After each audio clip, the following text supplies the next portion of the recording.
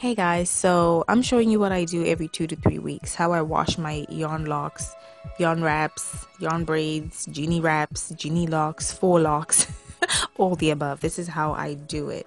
I'm going to use the black soap mixed with water and that little brown mixture over there. And then in this bottle, I've mixed water and that shampoo conditioner from Suave.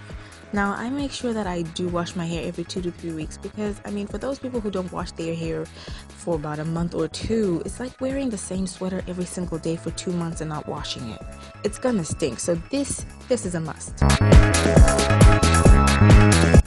Focusing on my scalp, I rub in that black soap and water mixture, and I rub it thoroughly so that I can loosen up and lift up all that buildup and all the oils, the sebum, and everything that's on my scalp needs to be lifted and cleansed. Okay, so I rub it in there, rub.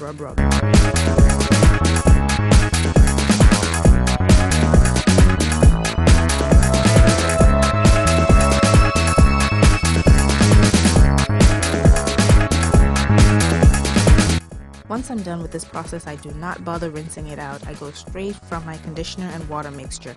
I'm gonna spray it all over the lock, staying away from my scalp because I don't need it on my scalp, okay? I just don't.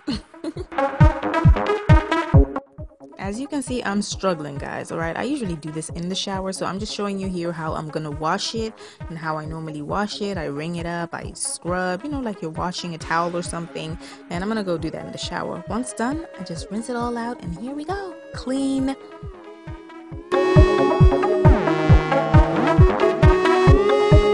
I leave this towel on my head for about, I don't know, 45 minutes, maybe an hour. I just go lotion up and keep myself busy. What I did is I waited for Ethan to wake up, and once he woke up, I went outside and we played around in the park. It does take a while for my locks to dry out, so for those of you who use hair dryers and blow dryers, go ahead, the time will be shorter. Thanks so much for watching. Bye guys. Thank you so much for watching, guys. I hope you enjoyed. Remember to subscribe and share and try something different. You just might like it.